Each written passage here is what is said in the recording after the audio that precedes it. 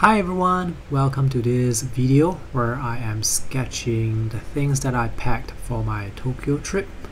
I recorded this video about 2 to 3 weeks ago before my trip, and on this page I am sketching the art tools, the materials that I brought along. So right now I'm drawing the pens. I brought two pens with me, the Uniball Air, which is also the pen that I'm using to sketch right now, and the Uniball Signo Gelstick. Now for my previous trips I would bring along fountain pens, but I realized that bringing pens like disposable pens, they are actually more convenient, and I really like the Uniball Air and the Uniball Signo Gelstick because the ink they use is waterproof, so you can actually use watercolor over the ink lines. That's fantastic because I like to sketch with watercolor. And the unique thing about the Uniball Air is it is actually sensitive to pressure, so if you press down hard you can get thicker lines, so you can actually get some sort of line variation with this ballpoint pen. That's pretty cool. You seldom find that with other ballpoint pens. As for the Uniball Signo Gelstick, well, it's a very affordable pen. I brought this pen along as backup. This pen is less than Singapore 90 cents, so maybe in US it would be less than 70 US cents. So it's really affordable, and the ink is also waterproof. I read somewhere that they are using pigmented ink, so that's great. This means that it's archival as well. Now this sketchbook that I'm using right now is the Arkademie sketchbook that was given to me by my friend James Lee. And the watercolor palette that I brought along is the portable painter that was given to me by Steve Payton. Yes, I received some goodies now and then from creators, which is pretty cool. The sling bag that I'm drawing right now, I actually did not bring this because on second thoughts I decided to bring along just one backpack. I actually plan to pack this sling bag inside my backpack so that I can bring the sling bag around in Tokyo. It's a smaller bag, but I realized that maybe I should just cut down the weight and just bring the backpack alone and just not bring the sling bag. This is the camera that I brought. This is the new Panasonic GH5. This is the camera that I use to create all the vlogs. It's a very good camera for vlogging because it has image stabilization. It has body stabilization actually.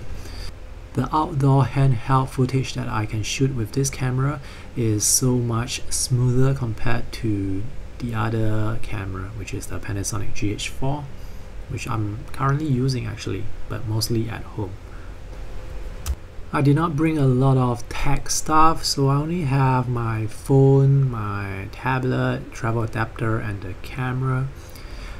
I do not have a laptop, so I actually did not edit any of the travelogue videos while I was in Tokyo. All those videos were edited when I was back in Singapore. So these are little accessories that I bring along: extra SD card, the battery for the microphone. The onboard microphone for the camera is not very good, so I always bring an external microphone. I also bring my travel toothpaste and toothbrush because some places they actually do not provide toothpaste and toothbrush.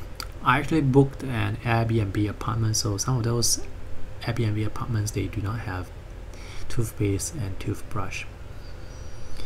I packed very light. I only brought 2 jeans, 1 shorts, and 3 t-shirts. This is my jacket. So all these things that you are looking at right now, I'm able to pack them all into my backpack. My backpack is not like those hiking backpacks. Is actually just a normal size backpack, maybe about 20 liters or 24 liters. It's those backpacks that people bring to school. So I do not bring a lot of clothes, I do not bring a lot of art materials, not a lot of gadgets. That's why I'm able to pack everything inside. I like to travel light. So every time when I travel, I would make this kind of packing list sketches. This helps me remember what I brought to the trip, and for subsequent trips later on in the future, I can just refer back to all the things that I have packed here, and this is a very good way to make sure that I do not forget to bring anything.